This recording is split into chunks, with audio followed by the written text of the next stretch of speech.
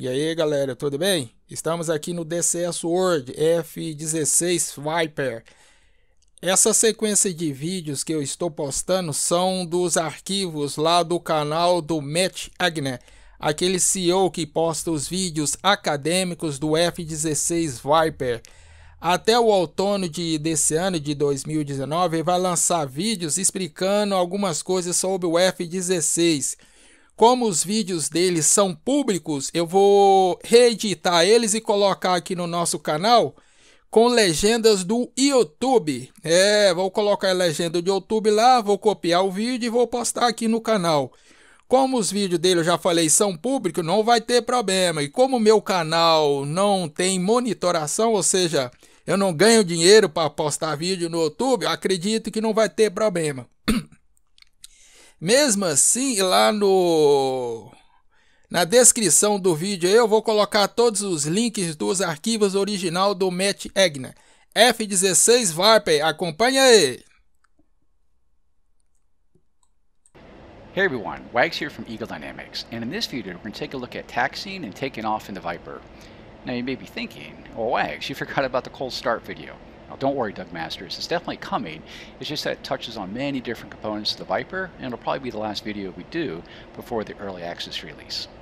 In the meantime, we hope you enjoy this video of an important aspect of flying the Viper. Let's get started. Alright, so we're here on the ramp at Nellis Air Force Base, but before we taxi out to the runway, let's take care of a few things.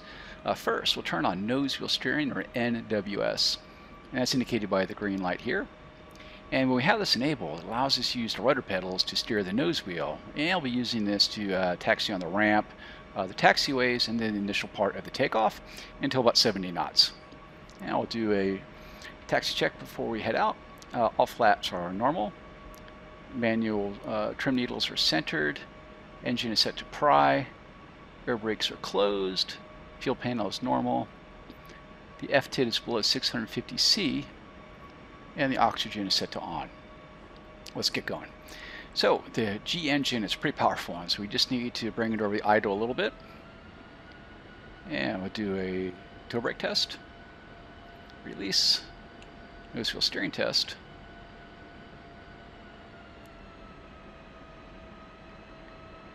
And we'll take the taxi turns at about 10 knots, and we can do the straightaways at about 25.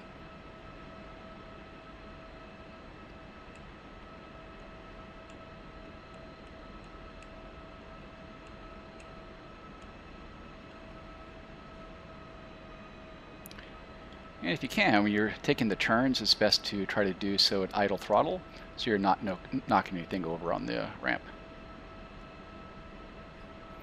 And to keep on the taxiway lines, the nose wheel strut is just behind the seat, so as long as you essentially keep your butt over the lines, you can pretty easily keep on them.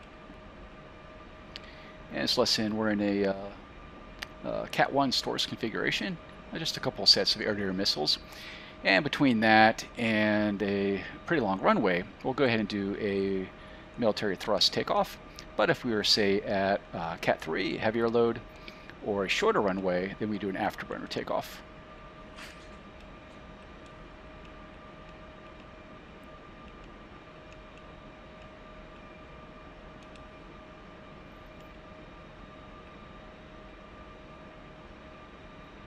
I'll stop here at the hold.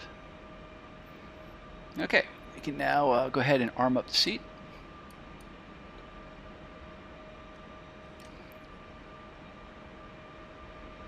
Check that probe heat is on. Traffic check. Actually, before we take the runway, let's take a look at the navigation HUD. So on the left side we have our airspeed. Currently it's in calibrated airspeed indicated by the C. And on the right we have our altitude is barometric. Below that we have our radar altitude indicated by the R. And below that we have our low altitude warning. Right now it's set to 500 feet, and that's why it's flashing, because we're below it. So let's actually reset that. We'll go to allow on the ICP, and we'll punch in 0, enter, and now we have it set to 0. And we'll go ahead and go dobber left to return back. Now below that we have our slant range to a selected steer point, time to select a steer point, the range of the steer point, and the steer point number. Along the center, we have our roll angle, our pitch slider, our angle of attack bracket, our heading tape, our horizon line, and on top of each other here is the gun cross and the flight path marker, and to the left of that is the tadpole, which points in the direction of the steer point. Below that is our current G. Then down here is our Mach, our peak G since the last reset, our master mode, currently nav, and then our bullseye information. Now before we take off, let's go ahead and get rid of the roll angle indicator and put the DED on the HUD. That's better. Okay, let's go ahead and take the runway.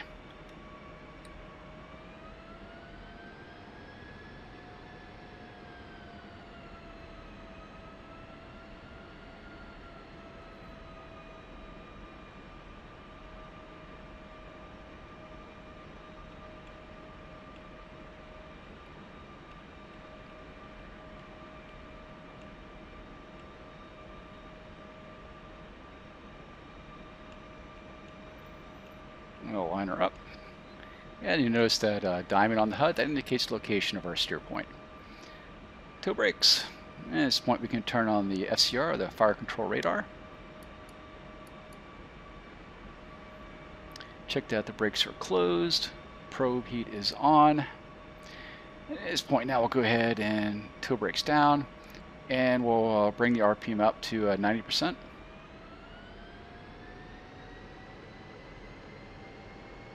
Now, an important part of the takeoff, of course, is going to be the takeoff airspeed.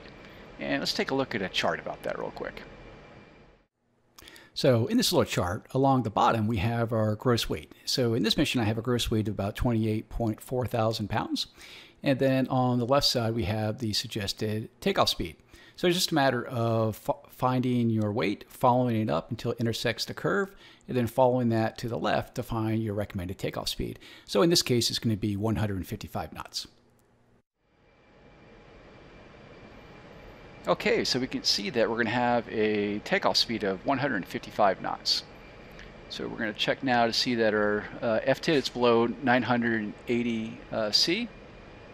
That looks good. Nozzles look good. So we can release the brake and accelerate to military power.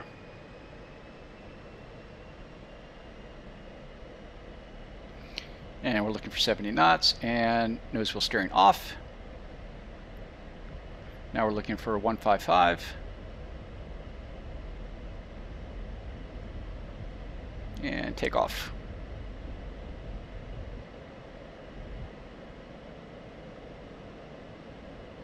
Once the positive rate of climb is established, we'll go gear up. And then we'll have a pitch angle between 8 and 12 degrees to climb out. And we'll be looking for a departure speed of 350 knots.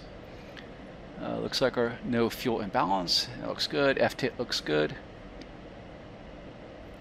And that's a little look at how you taxi and take off in the Viper. I very much hope you enjoyed this video, and I'll see you next time. Thanks.